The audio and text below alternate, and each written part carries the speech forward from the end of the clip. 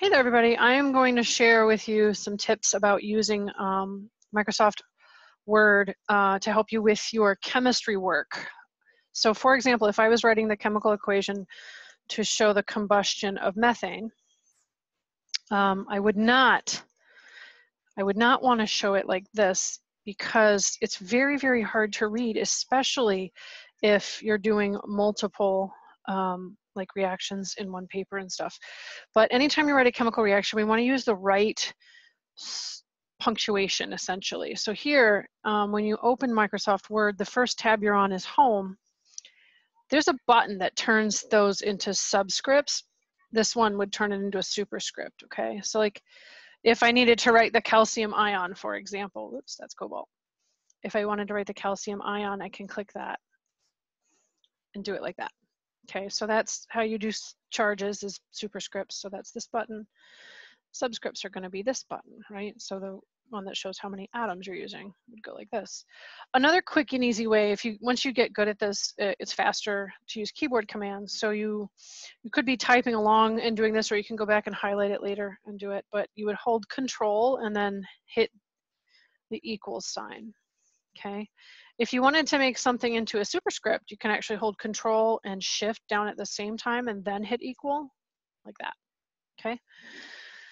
So that's subscripts and superscripts. Super, super important. Another thing that you might find handy for writing chemical things is the symbols menu. So the symbols menu has a variety of things that are handy, like Greek letters, for example, dots. Sometimes we need dots in chemistry, as you might know. And also different kinds of arrows and items like that. So let's see if we can find something useful.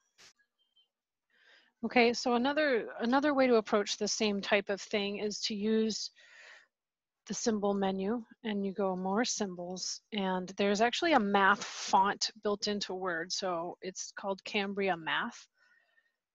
So you just choose that font. And the arrows, so you could use this, for example, to represent a liquid in parentheses after a chemical.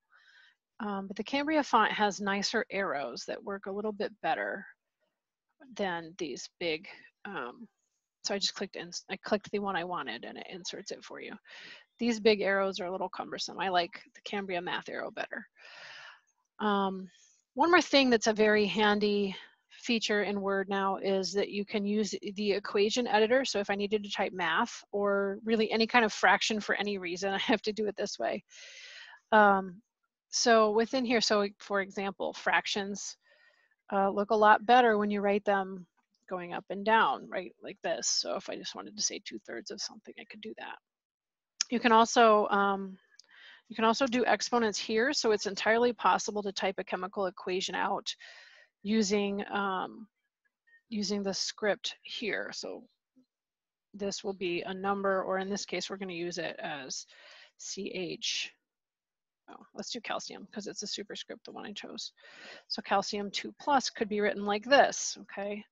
If you don't like it being italic, you can actually highlight it and just, all I did was use the keyboard command to turn italics off. If you wanted to make a subscript, it would be this one. If you want to do isotopic notation, you want to use this one. Okay, and so there are other operators as well that can be handy depending on what you're doing. Those are the most common ones to use for chemistry though. Hopefully this helps you out, but if you have any questions, feel free to let me know.